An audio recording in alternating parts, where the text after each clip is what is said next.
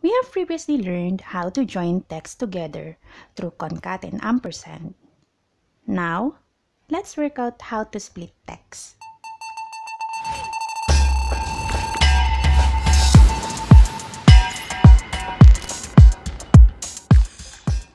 The location column in our current database contains the combined details of the building floor, wing, and phone extension for staff. Let's extract the three types of information from this one column into individual cells to have more flexibility. We have previously learned how to join text together. Now, let's work out how to split text, and the functions that will help us with this are left, right, and mid.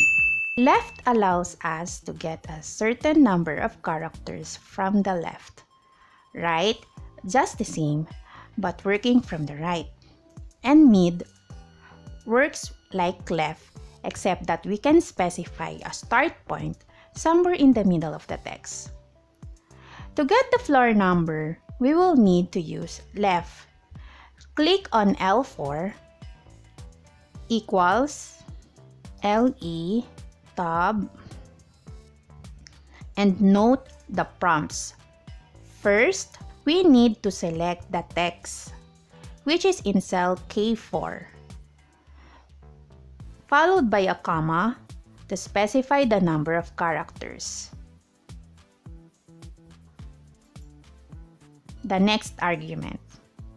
So, how many characters do we need? So, let's count from the left. Well, as you can see, that's 2. So, 2. Enter. The function has extracted the first 2 characters from cell L4 and is displaying them for us here. Double-click the fill handle in cell L4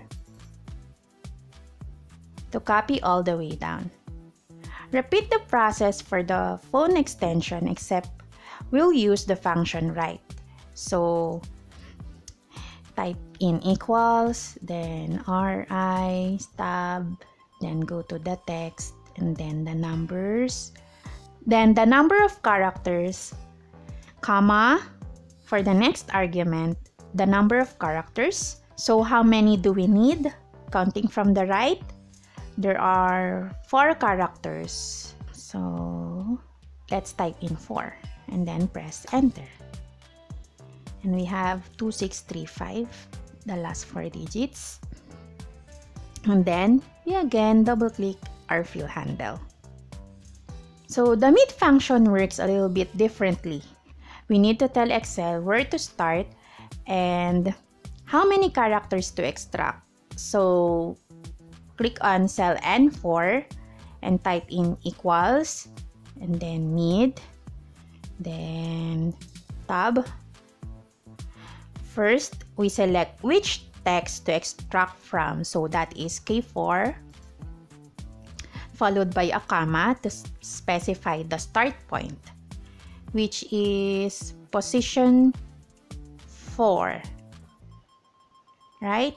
So we count from 0, 1, 2, 3, 4. That's 4. 2 characters for the floor, 1 character for the dash, and the 4th character is the first letter of the floor. So in our example, that's 4 characters. So 4 again.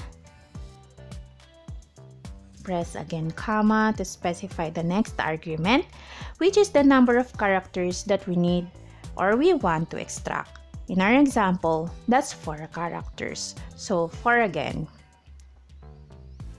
And then enter. Let's copy the formula down using the fill handle. So double click. But this doesn't look right. South here is missing. Let's go back to the formula. Double click on cell N4. We correctly identified where to extract the text from. So cell K4.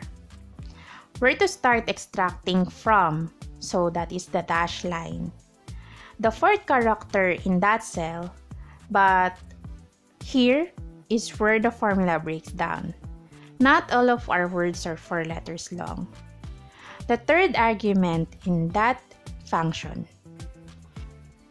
In order to fix this, we are going to need a helper function, which is called find, which we will tackle on our next video.